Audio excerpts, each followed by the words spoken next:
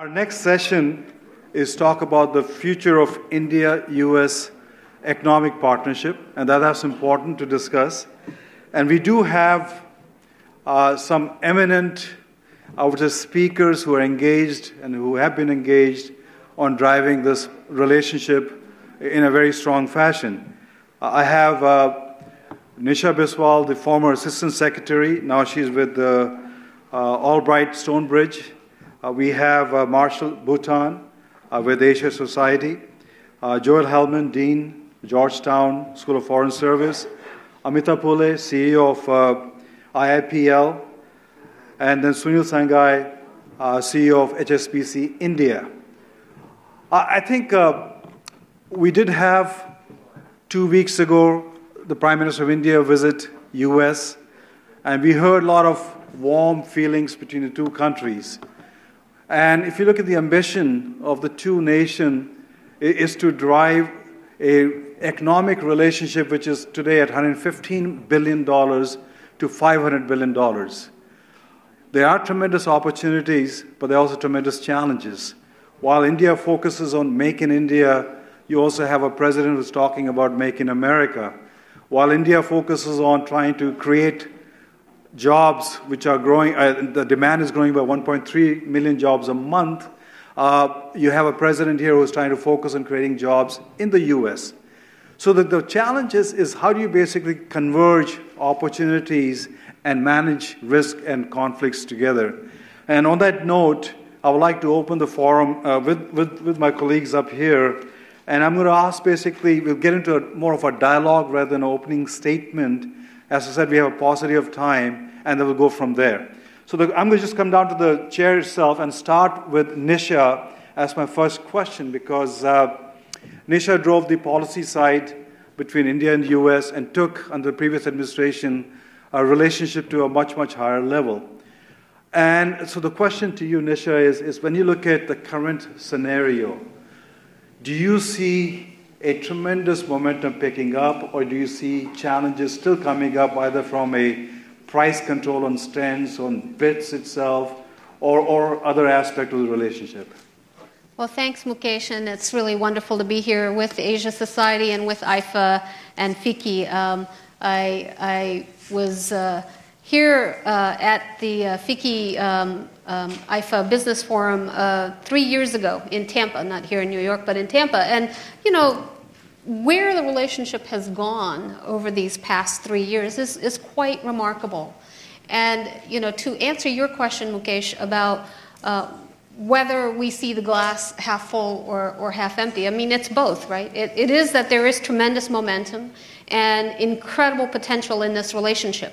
And so there's a reason why India has become the favored investment destination for so many American companies and is right now at the top. There's a reason why you are seeing, you know, this active competition in the United States on the India relationship, within government, within industry, on the Hill. It is India's moment.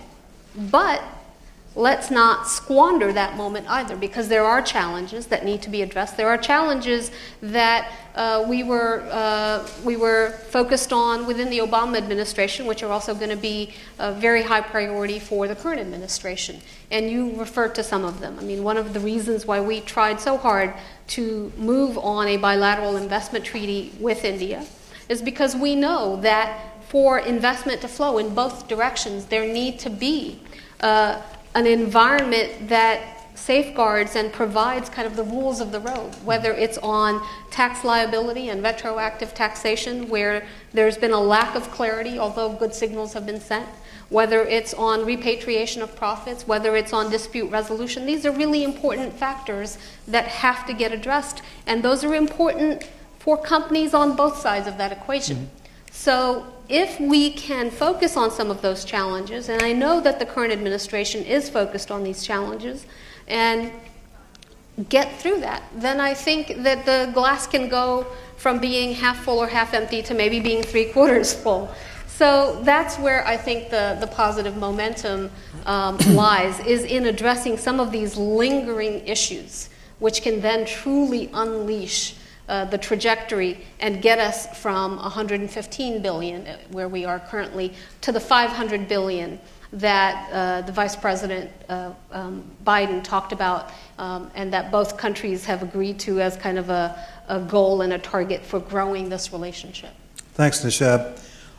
I think if you look at this Prime Minister, he has focused a lot on structural reforms, GST, demonetization, bankruptcy law.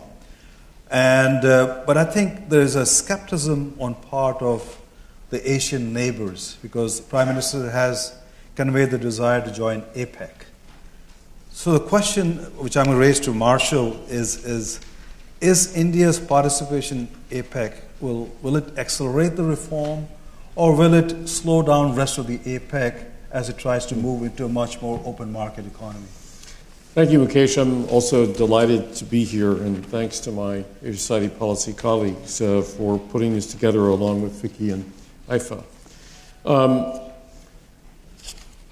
Kevin Rudd spoke in his remarks about APEC, and he and I have worked together on this issue now for the last 3 years, and we are both convinced that APEC would be a win-win. A win proposition over time for India and a win proposition over time for APEC members. I want to stipulate at the outset that it's important to remember that APEC is not a formal negotiating body. It is a, let's call it, to downplay it, a discussion group, but a very important, substantive, sustained discussion group that has, as Kevin Rudd said, has allowed East Asian economies now for 26 years plus to learn about the ways and means of global trade and the requirements that each country must have to fulfill over time in order to enter fully the global trading system and benefit from it. It does not require that nations come to the table prepared to commit to certain agreements. Yes, there is a culture of consensus in APEC, but actually I learned in studying this issue that the consensus is a very loosely defined and loosely pursued objective in APEC, and often takes years to reach. So, why should India be interested in APEC?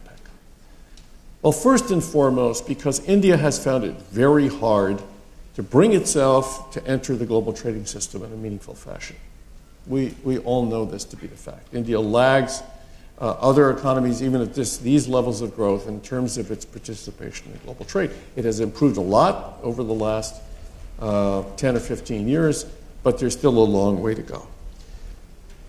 Mr. Modi's projects like Make in India will not eventually succeed unless India has access to the global value chains that now define global trade. And that's a process that requires understanding how those value chains work and how national governments and policies affect those value chains. APEC is an opportunity for India to learn about those global value chains, to be socialized, if you will, into them, including those officials, particularly in the Ministry of Commerce, who have been historically anti-trade. Let's call that for what it is. So it is an opportunity of tremendous value to India. Similarly, on the APEC side, we've already heard about India's growth to date. It's now the fastest growing major economy in the world. APEC needs that access to that economy over time to continue its growth and its contribution to global trade. In addition, you have the Indian labor force, which is the fastest growing labor force in a major economy in the world today, which the APEC countries also need access to. So to sum it all up, I think that it's an opportunity on both sides, and the reticence on both sides is seriously grounded in some concerns they have, but we have felt that there is much more opportunity over time, and they have to look over those barriers to see why APEC makes sense for both of them. Thank you, Marshall. Amita, you have the different story in the sense is you are investing in the U.S., in the infrastructure space. And why U.S.? where you have more competition, and why not India where the demand is much, much higher and the returns are much better? So it's interesting because, and thank you for having me here. I represent IIFS Transportation, and I run their Americas market. And IIFS Transportation has pioneered public-private partnership in India. We started with the public-private partnership in the 1990s, and we feel that this market in the U.S. can learn from us, from India. We bring innovation, we bring methods of financing, and we've been successful so far. We've been working with the State Department of Transportation. We've been speaking to the federal government about best practices and innovation in public-private partnerships and how India can bring financing. We started this back in 2014, and today we add to the U.S. economy as an Indian company. We added 500 jobs to the U.S. economy just last year. We're bringing in capital from India into the market, and I think it shows that Indian companies have the wherewithal to play in this market, and that we can be part of the U.S. economy, just as we want American companies to go in and be part of the Indian economy. And we're proud to say that we're the first Indian company to step into this infrastructure world in the U.S. And so far we've been doing quite well. So it's been a lesson learned of the difficulties, the triumphs, the challenges that we face, just as American companies going into India are facing. And I think there should be some sort of roundtable discussion at some point as to how both the Indian companies can bring lessons learned and how American companies can take lessons back into India. We can do that. It's interesting. Last week there was an announcement by SpiceJet. They placed a $22 billion order on Boeing, and creating roughly 104,000 jobs in the U.S. itself. And the CEO was telling me that the Indian civil aviation market is growing 25%. Yeah. Only 3% of the population is still only using civil aviation. So the growth potentials are tremendous itself. And I think most of the orders hopefully will come to the U.S. companies to create more jobs. But coming back to infrastructure, there's a market opportunity of $1 trillion in India. But what we're seeing is the Japanese and the Koreans, they seem to move much faster than the U.S. companies itself. Sunil, from your perspective, why there's so much reluctance? Is it financing? Is it the market is not conducive enough? Or is there lack of stability on the policy side that the U.S. companies are not coming on infrastructure side? That's a very good topic, and thank you, Mukesh, for raising this, and I'm delighted to be here this morning. I was listening to the inaugural panel very interestingly, and there was one word which was missing, infrastructure. We talked about defense, we talked about multiple other sectors, but there is so much happening in the sector, infrastructure. You just talked about aviation. This morning, I was clearing my emails and watching news. There is a very remote place in Bihar called, I don't know if any one of you here will be aware of a place called Purnia, Darbhanga, got connected with air connectivity this morning. Oh. So that's what is happening. That's the reason why aviation is growing at 25% really year on year, because smaller places are getting connected, and that's the reason why SpiceJet and Jet and others are really growing. But coming to infrastructure in general, I guess what has happened, if you look at the past, the consumption market of India has been targeted by the global corporations, particularly the U.S. corporations. In fact, we always talk about that we get up with Colgate and we sleep with good night.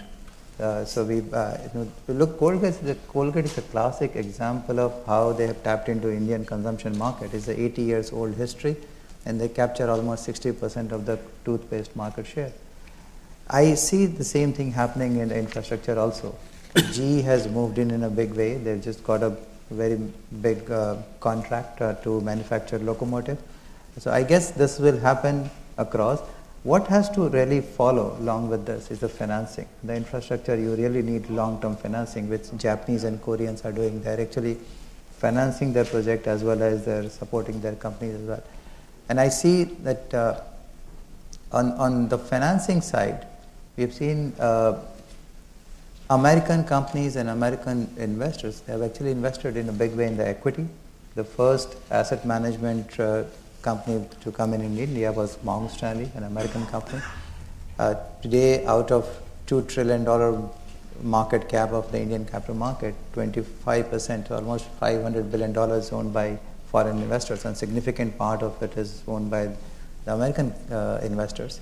But they have not really come in the same way in the debt market, and I see that is the area which will grow as we grow the infrastructure. Great, thank you. Let me just come to Joel, then we'll have an open discussion here. 162,000 Indian students in the U.S., contributing roughly $5 billion in tuition fee. But more important, a lot of them go back as goodwill ambassadors of U.S. back into India. And but a lot of them come to U.S. because there's opportunity to get ROI on the investment, especially on the optional training program and beyond itself. The current administration, executive order and some perception of limiting that, where do you see that going and the impact on students coming to the U.S. from India itself? Well, thank you, and thanks very much for having me and for bringing up the important topic of the importance of higher education as a bedrock of a relationship between the United States and India. Because I do think, first of all, it's one of the most prominent and important aspects of the America's brand globally is the attractiveness of its higher education system. And India, of course, has been partaking of it with the second highest number of students here registered in the United States. We have over 1 million students from abroad. India, as I said, second largest. But with still quite a bit of room to go. China, for example, has nearly twice the level, over 350,000 students coming in. So we still think there's plenty of room to attract the best and the brightest. It builds a remarkable foundation for economic, social, political relationships across the countries, because our best universities in the United States now, and there are many of them, are truly global institutions. Our faculty are global. Our administration are global. The number of Indian presidents of major American universities, business schools, and others is stunningly large. Essentially, the student body now has become increasingly international. And that's building relationships that will pay and bear fruits in so many sectors.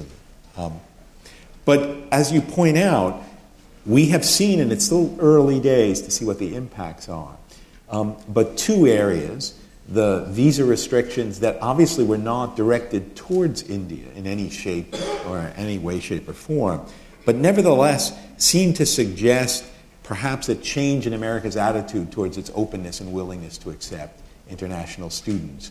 And because India is makes such a large portion of that, you saw a dramatic drop in applications this year from Indian students. And that concerns us, because here's a policy not directed towards Indian students, but nevertheless creates a mindset perhaps, or a worry, that the welcome mat is not as open as it always has been. And if students were targeted from one country or the other now, what guarantee is that we're not going to be targeted later on? So we've seen a dramatic drop in applications. And I hope that that's just a temporary blip and not sort of more of a longer-term trend. The second thing we've seen, and I do want to place this on the table because it has an impact on the economic relationship, is that 85 to 90% of the students coming from India are majoring in science, tech, business.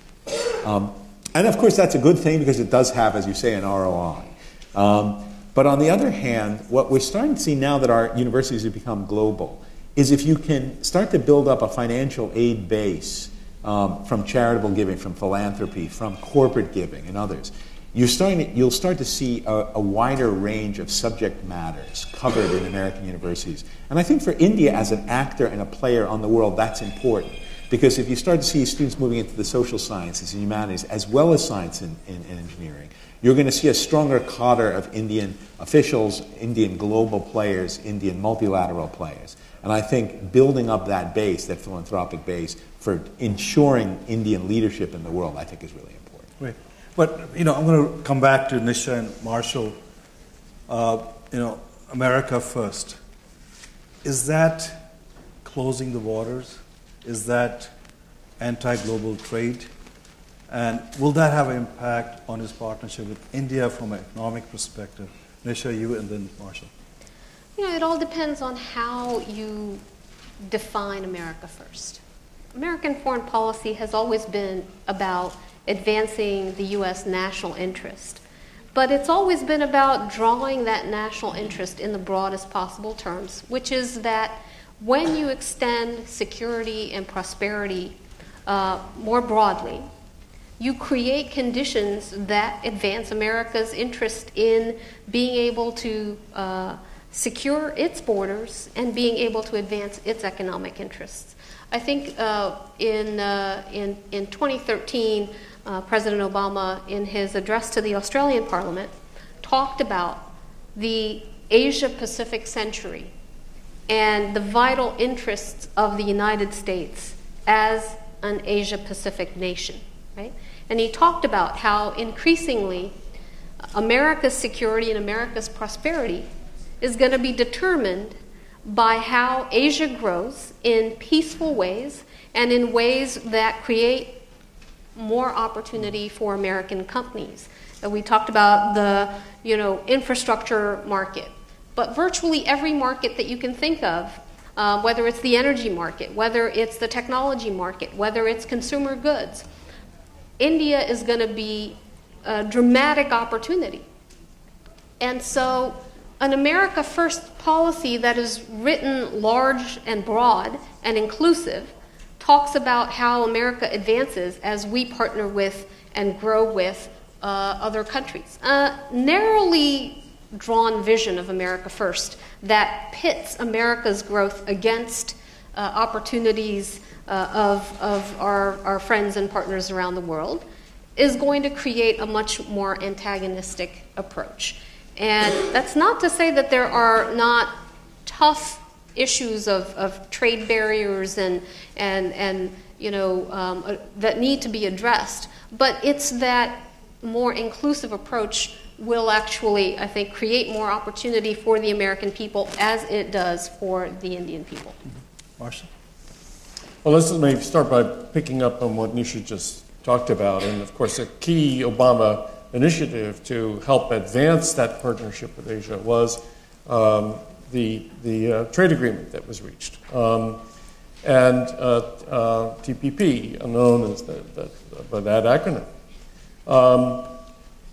Now, the irony is, of course, that India actually shared some reservations or actually concerns about TPP, fearing that it would be kept outside the global trading system by TPP. But the further irony was that TPP actually was not a trade agreement in the traditional sense. It was an agreement that would cause the countries, our partners in the agreement, to raise their labor standards, to change their regulatory standards in such a way that would benefit the American economy over time. So we have an odd circumstance here in the U.S.-India relationship. I do not believe that America First, even broadly defined, necessarily excludes India in any way.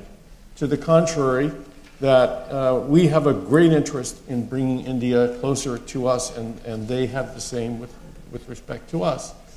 But the trade issues are going to be problematic in this relationship, depending upon how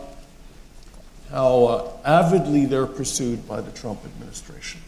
The summit was a bit of a good sign, very early sign, that the two sides had chosen to paper over in largely positive ways whatever discussions went on about the trade issues.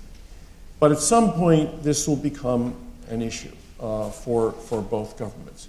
I hope that the Modi-Trump partnership will result in the lifting of sights on both sides, much as happened under the Bush administration to bring about the civilian nuclear agreement, and the Obama administration to bring about an unexpected agreement on climate issues, that these two governments, these two leaders will reach beyond that and see an opportunity to build an U.S.-India economic partnership that is the true partner of the security relationship between the two countries. Thank you, Marshall. Let me just come to Sunil and Amita. I think a lot of U.S. companies still complain about transparency in policy making in India. They complain about things not improving on ease of doing business itself. And I would say more important, for example, recent price control on stents was kind of a setback to these companies. And when you look at, we have a company which we convinced them to set up a brewery in Bihar, and after they set it up, there was a prohibition. All of the investment went down the drain itself. So the question is are we seeing more transparency, more consistency, and better ease of doing business, or is it just only talk itself? Sunil, and then to Amita. Look, I think the politics is same everywhere, right? So there is a bit of politics involved in a lot of decision making, and that's the reason. The example which you took, Bihar, prohibition in Bihar, clearly it would taken a lot of us by surprise. But broader issue, Mukesh, is that the consumption, the size of consumption in the market is so large that despite some hiccups, I think there will always be a huge opportunity. We're talking about $1.6 trillion consumption market, which is growing significantly. And we've seen in the last 10 years, our per capita income growing from $800 to $1,900, $2,000. That itself has shown the way the consumption bucket grows. So the consumption is so large that I think it will be very difficult for any large global corporations not to really participate in that market. Having said that, yes, there are issues which have been talked about over a period of time. But I guess the focus on digitization is clearly taking away some of these issues in a big way. And we have started realizing, when it was getting implemented a couple of years ago, probably we did not feel, but now we are feeling it.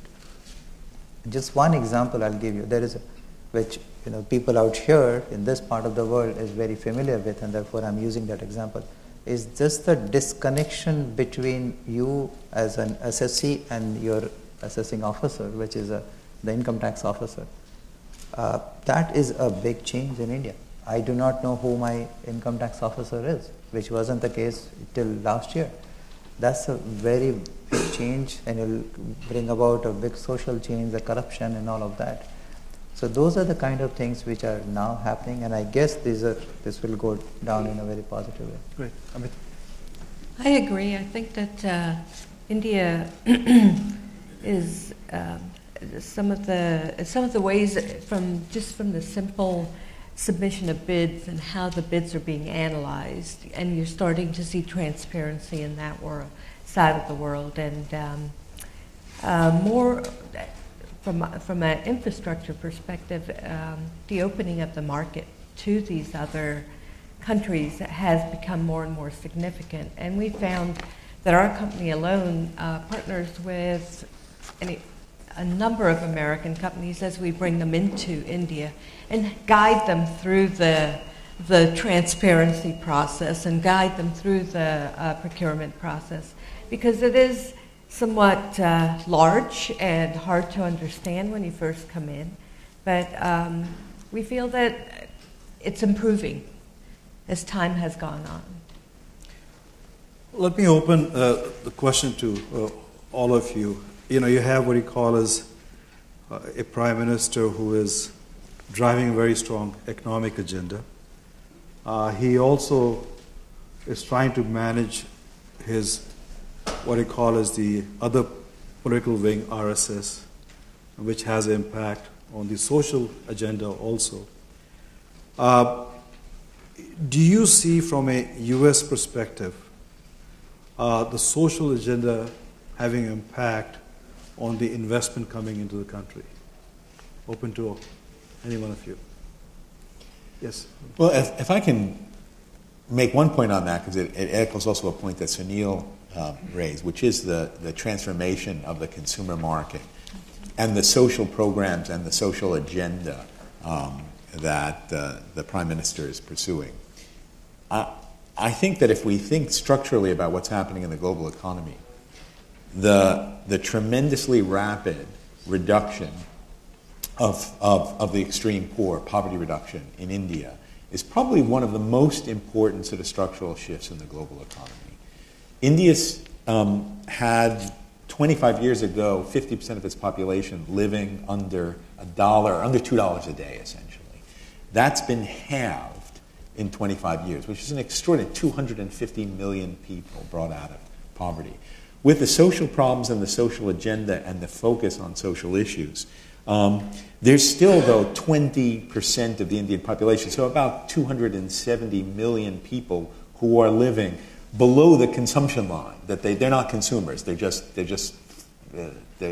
basic food needs are being covered. So if we continue to see efforts to deal with the inequality gap, social programs that are trying to lift people out of extreme poverty, that is going to fuel not only something that will change India, but will have a really perceptible shift on the global marketplace by bringing potentially another 250 million consumers in the short period of time onto the global market. Nisha? So I think there is certainly, not just in India, but around the world right now, a certain level of nativism, nationalism, both economic and cultural nationalism that is at the fore. The challenge, I think, for India, as it is for America, is that while these issues don't necessarily reflect the views of the majority of the population and don't reflect the reality of the majority of the population, they dominate the media and social media and then become the perceived reality. And that then impacts the longer term kind of confidence that people have in the economic markets and the political stability. Even though that's not the reality on the ground, the perception becomes the reality. And that's what I think the danger is for the US and for India, is to manage more effectively these perceptions that are being created. There's a distinct difference between the reporting of the Wall Street Journal and, say, the New York Times. But they both inform the readership and create the overall perception. Mm-hmm. And you've got to manage both sides of that ledger. India can't just be doing good things on the economic side and not manage some of these other perceptions that are being generated and that are being created. And the other point I would just make, to put all of this into context, is what often gets left behind as we look at the headlines is putting them into the Indian context and trying to understand the size and the scope of the challenges against the backdrop of the larger Indian context, both in terms of how large of an issue it is in the scale of India, but then the challenge of governance capacity in many of these places where you're seeing some of the issues come up, and so understanding that context and understanding where it fits in is important. But again, the media perceptions often will end up driving how the business community also senses the political stability side of the equation. And so I think that's something that needs to be more effectively managed. Unless it's fake media. Marshall? Yeah, I just wanted to pick up on things that both Joel and Nisha have said. I have great faith. I've been an India watcher, a deep India watcher for 53 years. And I have learned to have great confidence in the ultimate common sense of Indian society and institutions. And that's one of the great benefits, among other things, of its democracy. I am convinced that if the Prime Minister should, and I don't think he will, but should unfortunately choose to pursue a cultural / religious line in the run-up to the next elections, he will find his majorities in the Lok Sabha reduced.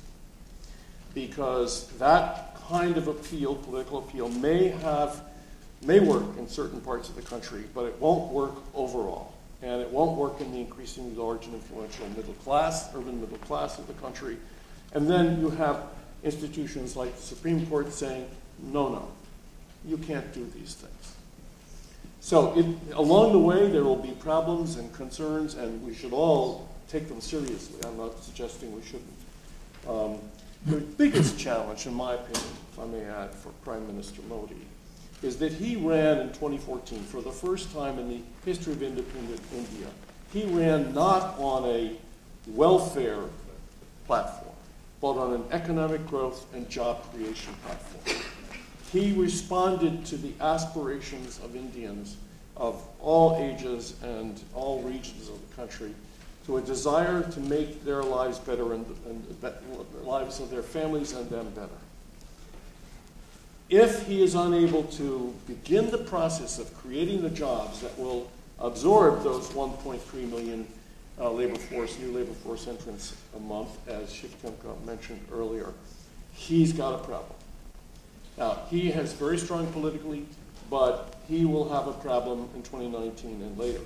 So that's why the economic issues we're talking about are so central to all of this. Can I just add one very brief point? Just, and it's important in the context of what investors are thinking, how are they looking at this issue.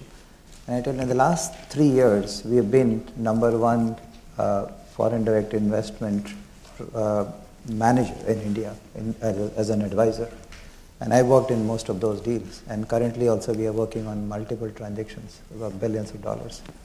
Not in a single conversation, not even a single conversation, a social issue ever really surfaced. Even if we are doing a multi-billion-dollar deal for a global corporation investing in India, whether this issue, forget about in the forefront, whether it's there on the table, is being discussed, it's never been there. So I think it's more of a perception than the reality. That's great. I need to wrap this up. I'm seeing signs 2 minutes and less. I'm just going to ask one closing question, 30 seconds to each one of you to answer it. What is one thing we can drive from the U.S. side to drive the growth agenda from the economic perspective? And what is one thing you want to see from India's side to drive that growth agenda on the economic side? Starting with Joe. Well, I'll take the education sector because it's obviously most critical to me, and it's dealing with the visa and H-1B issues to give long-term prospects for an investment in education in the United States for Indian students, which I think the visa regime is really impacting that. On the Indian side, I actually think it is building up the corporate power and philanthropy that will ensure a more wide and diverse range of students from across India getting the opportunities to engage not only in the United States but elsewhere in education. Thank you. Amrit? I think from the U.S. side, there's a lot of money that could be invested into the Indian infrastructure, and it is a matter of helping them understand some of these issues and clearing some of the regulations and bringing more transparency. From the Indian side, I think Indian companies have so much to offer to the U.S. in terms of innovation, how they were able to begin to do things with very little and how they've grown. And I think that type of lessons learned, background in terms of how they were able to navigate through some of these issues should be brought to the table. Thank you. Marshall? Our two governments should make sure that our economic differences, which are there and will take work, do not get in the way of the larger relationship. And to me, that was the most positive outcome of the summit. It was clear that the larger context of the strategic partnership was being shielded from any differences.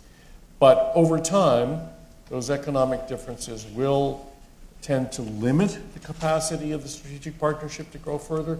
And I hope that President Trump and Prime Minister Modi have the vision and imagination to see beyond the current differences and try to build a different kind of economic relationship.